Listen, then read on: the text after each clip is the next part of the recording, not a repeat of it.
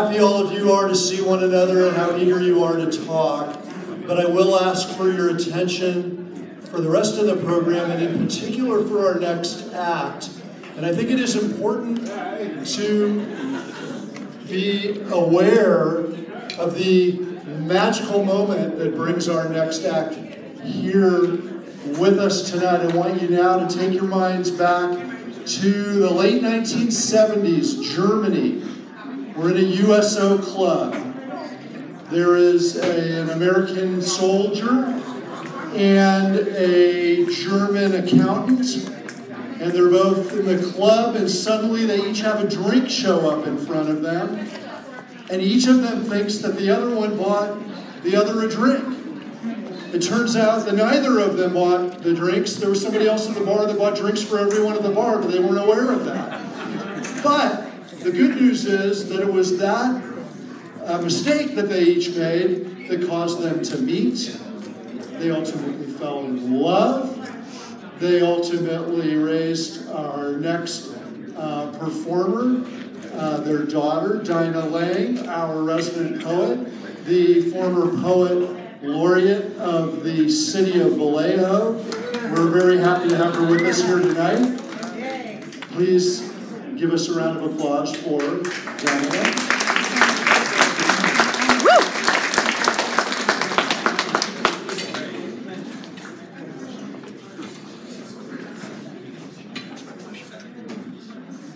Shabbat Shalom, everybody. It's wonderful to be here because 5 years ago I did this, and that was a chain reaction that led to everything you heard about me on Poet Laureate. So thank you. This first poem I have is called Dostadning, which is a Swedish word that means paring down your possessions so your descendants don't have to. I watch as my family slowly sells off pieces of my memories to the highest bidder. Items never to be seen again, having lost their usefulness in the sandstorms of time. A cabinet we stored shoes in, from muddy sneakers to snowy boots.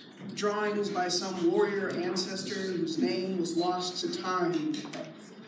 A series of books by a beloved author. The antique crystal tchotchkes that used to bring them a smile. And I slowly accumulate other bits of atoms that remind me again of what used to matter. All to scratch the itch of a time lost to the ether. A Mardi Gras doubloon with a crew sharing my name. A piece of German kitsch. A cornflower kitchen dish. I put on an old LP by SL&B, singing folk songs I hadn't heard in so long, that reached deep into my soul, strangely as familiar as an old love, unearthing fountains of joy from under the dust of ages. For reasons inexplicable, I begin to cry, for language fails to express the how, the when, or the why. I slowly teach myself to cook, the meals of my childhood, from knödel to spätzle, washing it down with seltzer, hanging on to the tastes of a culture vanishing from the touch of my everyday. It's funny how objects and melodies become treasures as the years drip onto the wheels of eternity. We grasp them lovingly, feeling only the love of those now lost to time. For in the end, no matter the comfort of the material, that is all we have. Yeah.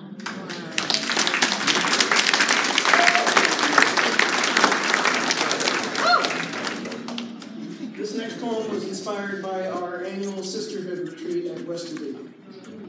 It's called Time Unkept. Time unkept keeps us whole.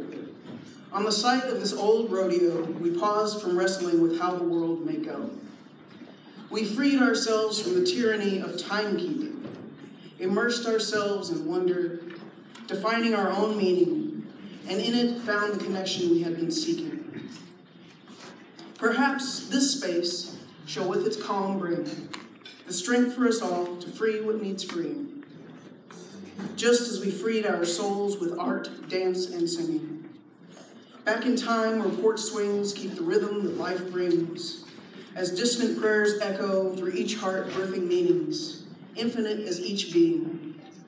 A community of souls, embodying what God is seeing, as we brought visions of peace into being, attempting to capture holy moments so fleeting.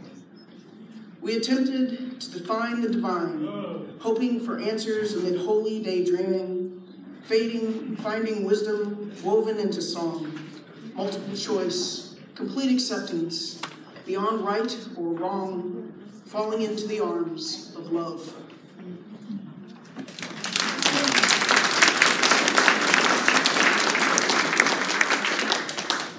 This final poem was poking at me at the worst possible time in the middle of Yom Kippur services. Magically it became my most popular poem because it was posted on reformedjudaism.org. It's called Turning. We stood in reverence of the Torah, as if she were a trusted friend. We gazed at her with loving eyes, as if she were a long-lost lover. We extended kisses to her, as if she were our only true love. As long as there is Torah, we shall find our path to being holy. We found safety in one another's arms, a space to cry tears of mourning, as our singing slowly returned them to tears of joy. And we found the strength to forgive those who had done us harm. We touched the brokenness of our hearts and then sang them back together again. As long as there is kindness, we shall heal one another. As long as there is community, we shall find our path to being holy.